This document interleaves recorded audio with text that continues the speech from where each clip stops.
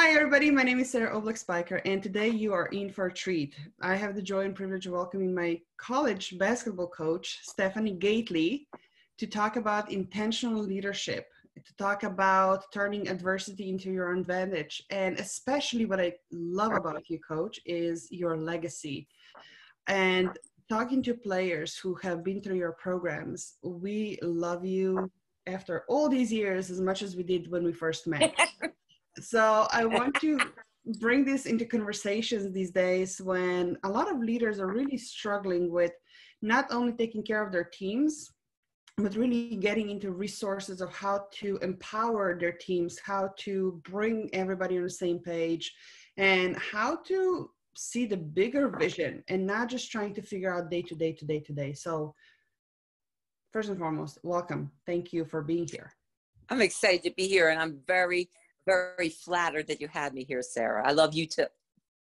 You know, it's so funny because when we were scheduling this, there was it's like, oh, scheduling glitch a little bit, and it reminded me the first time we met in Poland, and I was supposed to come for practice.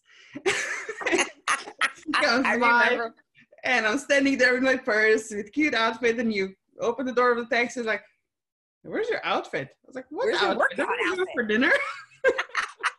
I remember that. I do remember that. That's funny. Oh my God. So where are you right now? How's your life looking up right now? Oh, well, you can see my pups. They're really tired and exhausted. And you know what? As everybody, you know, we're dealing with adversity, but I think as a leader, you have to figure out how to find the good things in adversity and adverse times. And so, you know, I've done a lot on social media of just trying to stay positive. I mean, you can choose faith or you can choose fear. I mean, you can't have both. So, you know, you have to try to go in the direction that you will see some positive outcomes. Yeah. And I remember that also as a player, that was one of your biggest philosophies. And the story that I always share with my audience was a couple of weeks into our practicing, I was this shy, closed person, quiet, and you're like, I'm not having any of this. You put me in the middle of the court, the team was sprinting, it was like, you can speak or they sprint. So this choice, you know, the option, you always have a choice. And so many memories here. All good, all good. No, but it is so true. Like where do you find this inspiration? Where do you find this strength and ability to really keep your mind and keep your focus on the positive? And sometimes even in basketball, when you start a season, you don't know who the players are going to be. You don't know how things are going to go, but you know you're going for this championship. And you know you're going to get there. So even now, we don't know what's going to happen. We just know that the other side is going to be so much better than it's been. So where do you find this inner strength and self-reliance and ways to not only go for yourself, but to lead the path and create the path for so many to follow? Well, I think coaching a team is a lot like business. I mean, the end result is you're going to meet your numbers. You know, you're going to get your numbers, or you're going to be able to lead the people to get their numbers. It's all very similar. I mean, I brought my brother-in-law, Bruce Lefkowitz, who was the vice president of advertising for Fox, in to speak to our staff and our team, because I think there's so much parallel to the business world and the coaching world. And, you know, you can lead, you can follow, or you can get out of the way. Right. So, I mean, I was reading something yesterday about, you know, we're listening to a podcast about leadership, and they said you have the leaders that are in front. Obviously, they're going to lead the way. You have leaders on your side, that the ones that are going to hold your hand, and you have leaders that are behind. They're going to kind of push you to your goals. So you have a lot of different type of leaders. You know, for me, I'm one of 8. I was raised, you know, Catholic, and I was raised in a big family that we didn't have a lot of money, but we had a lot of love. And the way that I was raised is, you know, I just felt like we always kind of found the positive in tough situations. So, as you said, when you're getting ready to start a new quarter in business, or you're getting ready to start, you know, your first part of your season, you know, you have to establish goals and what your short-term goals are and what your long-term goals are. And I'm a win the day type person. I don't think you can win the championship unless you win the day. So it starts with little goals, like, all right, we want to be the best players we can be, the best students we can be, and the best people we can be. Because ultimately, when people ask me, like, how do I take programs and win and change them? I think the number one thing is how you treat people. Yeah. You know, if you treat people with respect and you treat people with dignity and you listen to them and you care about them, I think you're going to get more out of them. And so I think that has a lot to do with where I've been successful as a coach. But I think that carries over into any field of life. And so for us, when we start off a season, obviously you're going to have high aspirations and high goals like anybody else would. When you're building a business, you're going to have high goals and I'm going to reach those numbers. But how do you get there? You know, so it's definitely a process. And the process is, you know, it's kind of like it's a marathon. It's not a sprint. You know, you got to take little steps at a time and celebrate the little successes. And when you have the little setbacks, what I learned from that setback, that can push us forward. Do you mind if we tap into this process a little bit more? Because from where I see it, this systematic approach is like you as a leader, you're in the center. Then you need to surround yourself with the right staff. Then you need to surround yourself with the right team members who characteristics wise, skill wise, fit in what is that you're trying to create. And then all in the same time, you need to show each person how to tap into their own genius so that they feel empowered and take ownership of what is they're doing. So they're not just following. And like I said, you know, it's how you treat people. I think it's going to be the big asset for the companies of the tomorrow that are being built right now. What's going to set them apart is how you treat people. So can you take us through this process of how you build and develop your own teams? Well, you know what, here at Fordham, we won the championship in 2014, and it gave us the opportunity, because more people knew about the university and our program, to kind of put a higher range on who we could choose players from. And I feel like I made a mistake. I went after some higher talented kids, but I felt that the character of the person was sacrificed. And I learned a lot through that mistake. And I ended up throwing both those kids off the team, and I had to revisit what type of person I wanted to be around every day. And so what I did was I decided I wanted to meet the parents. You know, I wanted to meet the person that had the most, you know, impact on them, because I think that influence is critical at that stage in their life. So I'm now willing to sacrifice talent for character person. He's out of the room. So I've decided that, you know, my goal right now is, and I think where I've done a much better job in my later years as a coach, better than when I coached you, was I think I'm a better listener. And I think I've done a better job of letting the people that don't play a lot or might be the walk-on, making sure they know that they're equally important. Because in that, if you can get the people that are in your business or whatever that you're doing, that might not be the high numbers people, but they're still a critical part of your success. If you get them to realize their importance, you're going to get so much more out of them. And at the end of the day, they're going to be working with everybody to make you successful. So I think a lot of our success is making the individuals feel so important, so that the whole is much greater because of that. I remember those days when, and it happened even prior to being coached by you. You know, I remember from home, but it was a different take on it. I almost say that once I started college basketball, it was like mindset 2.0. Everything was 2.0 from one-on-one. But I do remember the struggles sometimes my teammates would go through. I had the privilege of being the starters, to be one of the top players for most of the time. We're going to talk about my second year when I almost quit everything. But I remember those struggles and conversations of having to shift perspective. That yes, somebody might not be on the court all the time, but they are a crucial part of the team behind the scenes. And one of the exercises we kept doing, and it has been so profound, was this chain. Right, when chain is only as strong as the weakest link.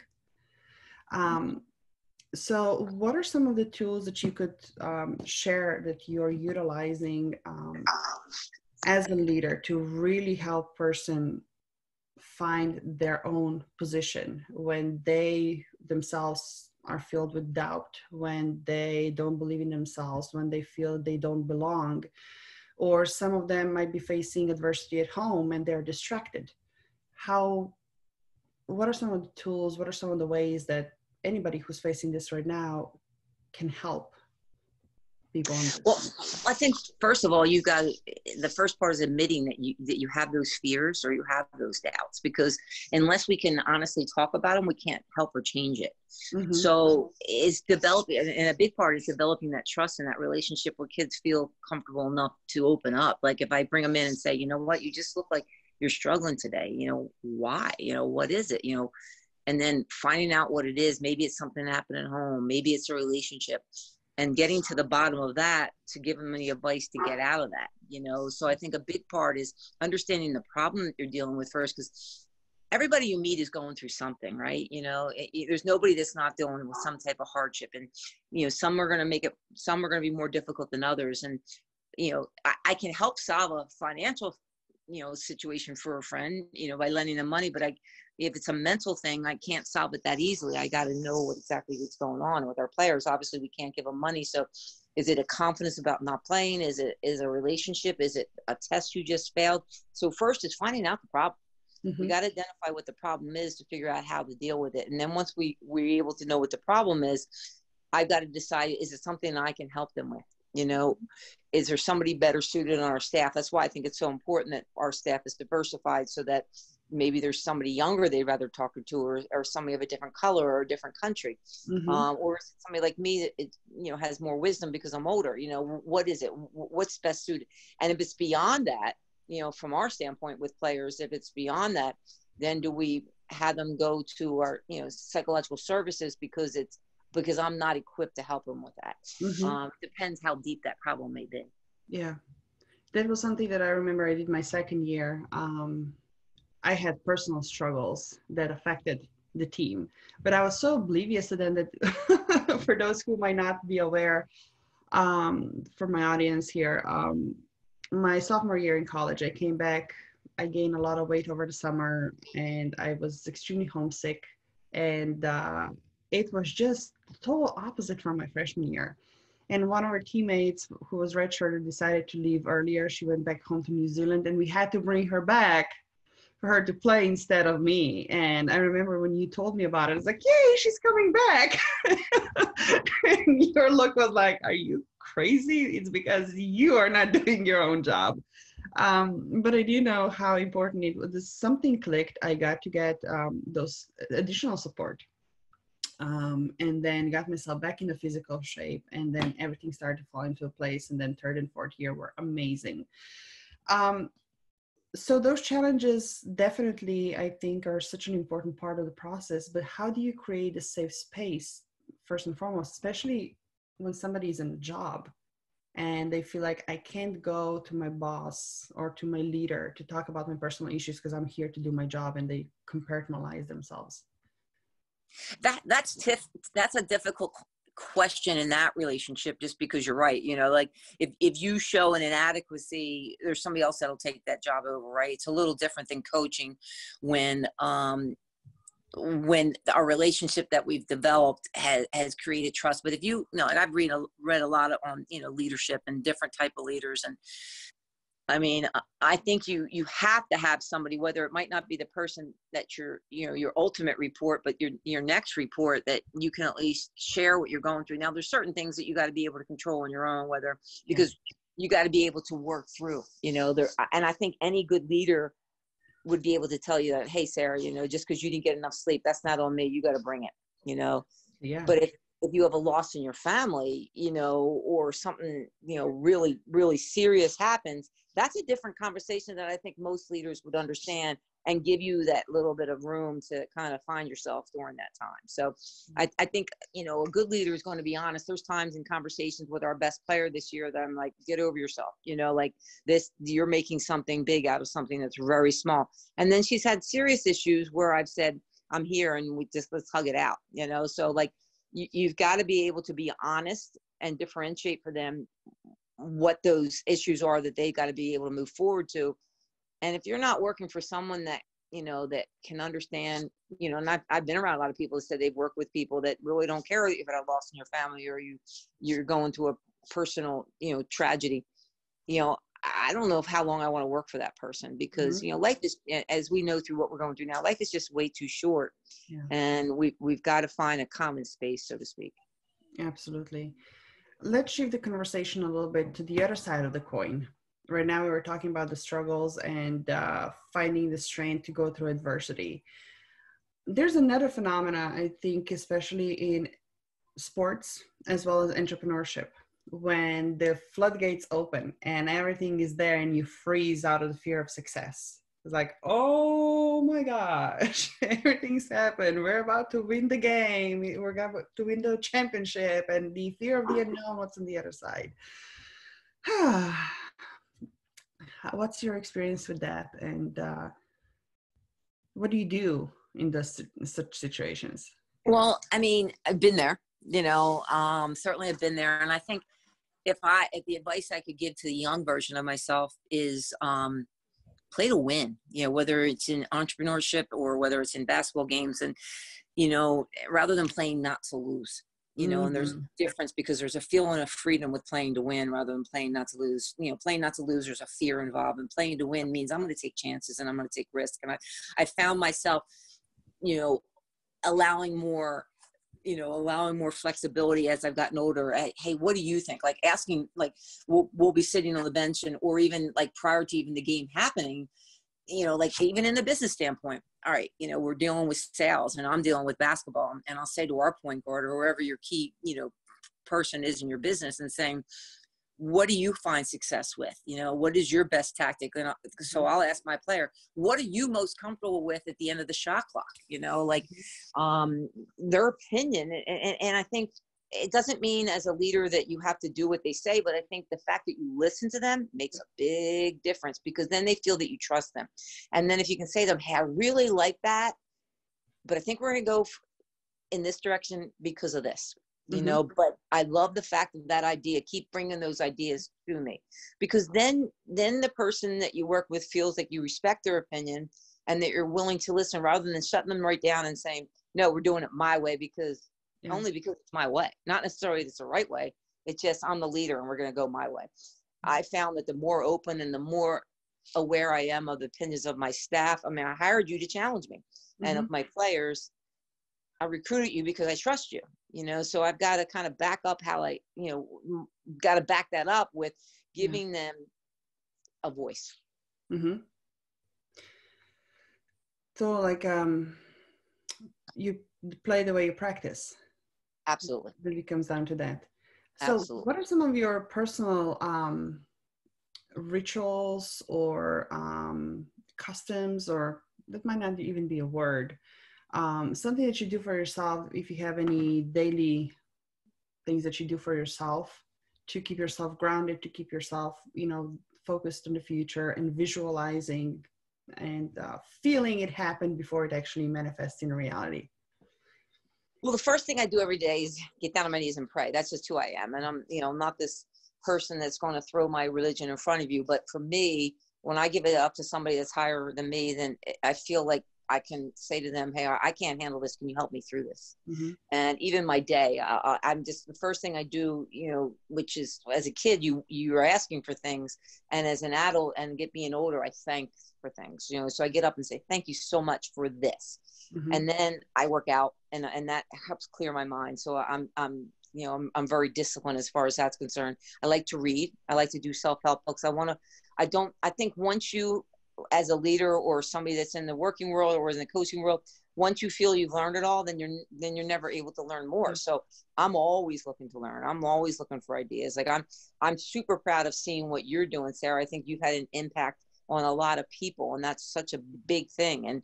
And I can learn from what you're doing. And in the same way you said, like I can learn from the basketball field for those in the business field or those in, trying to be entrepreneurs. And I think they're all very, there's a correlation between all of them. Absolutely. And one of the things that really stood out when, even as a player, when you're so consumed and you're part of this bubble almost, when nothing else exists except for the school and basketball, one of the things that really stood out for me was preparation for life. That there's traits, there's this discipline that you mentioned, and then there's just ability to master your own mindset, because just like and I keep using this analogy with my own clients, like you're standing in a free throw line. It's, you're about to win or lose based on the free throw. And there's the opposite fans, they're making noises, but all you can see, you can tune everything out. You see this rim in front of you, you have basketball in your hands, and you tune everything out. And the muscle memory comes up because you have done it so many times, you visualized it, you felt it. So yeah, that's one of the things that I do believe personally is crucial for anybody, entrepreneurship, business leadership, corporate or private sector, whether you're in a position to lead people or you're somebody who's just, I don't want to say just a part of the team, but somebody who's still finding your way up there, right? I thought you wanted to say something. Oh, no, I'm just listening. Okay.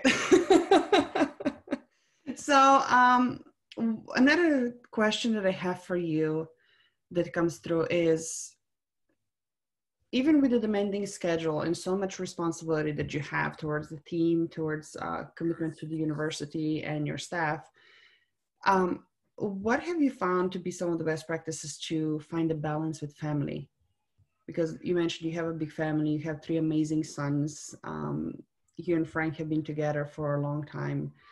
And I know family is a huge part of who you are. Well, I mean, the balance, I mean, it's like anything. If you want something, you're going to go do it, right? And you said it, you know, like when you get to that foul line, and I teach shooting, and I like what you said, you know, when it comes down to it, it's really, you know, muscle memory. And I tell kids all the time, I think, what are you thinking when you go to the line, right? And they're thinking, I want to make it. I said, well, you get that out of your mind, you know, like you're just going to think process, because that's where the repetition comes in. Don't think I have to make this because there's all these people around me cheering or not cheering or they're relying on me. Take that puts too much pressure. So what you gotta do at this point is you just gotta think the process. You know, what have I worked on every day? I'm up, over and in, and whatever, you know, whatever field that may come into. Like for me, I think, like as a parent, when I reflect back now that my kids are all older, the youngest is in college, but I take so much pride in knowing that they're in the sport of basketball, which means being around it, they loved it, you know, because, you know, when they're little, like at your kid's age, you're so worried about missing that moment, right? And missing that birthday party or that special moment. And I laugh now because I'm like, do you remember that Power Ranger party? And they're like, no. And I'm thinking, oh my God, it was a live and die moment when you're in it. But when you're older, you don't even remember it. So that made me realize, like, okay, those things I was beating myself up about, you know, I think I did make the most of the moments, you know, and what I've learned as I've gotten older, and I would encourage this to those in business or, you know, sports or whatever, is celebrate those moments. You know, whether it's one of my players that hasn't made a left-hand layup in practice saying, great job, or it's somebody that got that sale that, you know, really was working hard, celebrate that moment. It might not have met, it might not be at the end of the quarter and they might not have reached all their numbers, but they got that one sale that they were working so hard for. Celebrate it, because the more you celebrate, the more they gain so much energy and so much confidence through the little celebrations. At the end of the day, you're probably going to push them to even being more successful. So for me to find a balance is connection. Like, I think I do a good job of, you know, reaching out to the kids and staying in touch. And I think, you know, communication is such a huge part to every aspect of life. So, and, you know, just, you know, relationships are huge to me. And my relationship to you, even though we might not see each other, I always know I can call you and you can help me, or vice versa. And that we're always connected. But that's through the fact that during holidays, we're like text and say, hey, Sarah, or birthday, Sarah, I'm so happy for you. Hey, great job. And, you know, and we do that for each other. And that's part of building relationships. And with my own, you know, I have my husband who's been retired, but we've been married 38 years. And it works because we balance each other well and respect each other. And with the kids, you know, 2 of them are now coaching in the NBA and the one's playing at the University of Richmond. And, you know, we enjoy each other's success and we find, you know, and as I've gotten older, I've gotten more appreciative of it, and I don't take it for granted anymore. Mm-hmm. As I remember when the little one was really little. I know, me too, Sarah, me too. So one final question, because I know Otherwise, you and I can talk for another 3 days.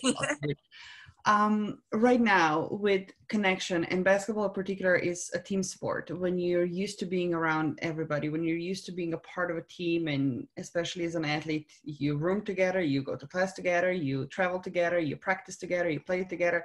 How are the team players dealing with this isolation right now? And what are some of the ways that you and your staff are helping them stay connected to themselves and with each other, so then when everything resumes and everybody comes back on campus, you guys can continue your success story? It's funny you say that because I feel more connected to them now. It's kind of weird, even though I saw them every day, but it's a conscious effort to be in touch, like to call them, to reach out, to do the Zoom calls. You know, I feel now like I'm really getting to know them. This week we're going through their postseason evaluations and allowing them to speak a lot on their year and what they need to improve on, what they did well, what have you. But as a staff, we've talked as a staff about how we got to stay connected to all our players, and of course the business of recruiting, which you know is the main thing, obviously, of building a program. But I just think it's so important. The one thing I'm the most proud of in my most recent years of coaching is how the kids that don't play at all feel equally important. So I feel like we're doing a really good job of that. And that's something that means a lot to me, because it's kind of like as a parent, you're only as happy as your unhappiest kid, right? So, you know, at the end of the bench, that kid that never gets in, and then when you're going over their postseason report and you're talking to them and saying, what can the coaches do to help you? And they said, you guys are doing everything. You guys are great. You're checking in on me, whether I play or don't play. You're always challenging me. That speaks volumes of our staff.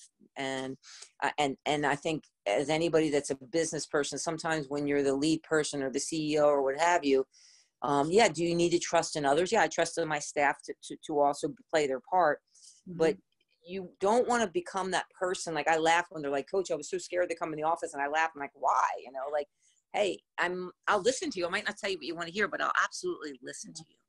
So during this time, we're doing, you know, one thing we've done was I sent a book out, and it's kind of like the sisterhood of the traveling pants. Like once you've done it, you got to send it to the next player, and then they got to send it, and you got to, you know, put a little note next to what you liked from it. It's a book by Kevin Eastman about how the best become the best. And it's about business and about coaching. It's a great book. And that way, and then we'll eventually talk about as a team. The other thing, we do a Zoom call every Friday, and we've taken our last game, we've broken the team up into groups, and each group has to break down that one quarter of our last game and tell us what was good, what was bad, what we can do better, how can we move forward. Just, again, engaging them in communication, keeping them connected, not letting time go by without talking, checking on their families. Are they okay? Are they safe? You know, nobody cares how much you know until they know how much you care, right? A cliche, but it's really true. It is. Thank you, Coach, so much for taking the time to be here today and for all your wisdom. I really, really appreciate it. Well, I appreciate you, and you know I love you, Sarah, and I wish you nothing but the best. And we'll see you soon when the world presses the resume button. Yeah, I look forward to it. Thank you so much. And to the audience, stay well, stay safe. We'll talk to you soon. Take care. Thanks, Sarah. Take care.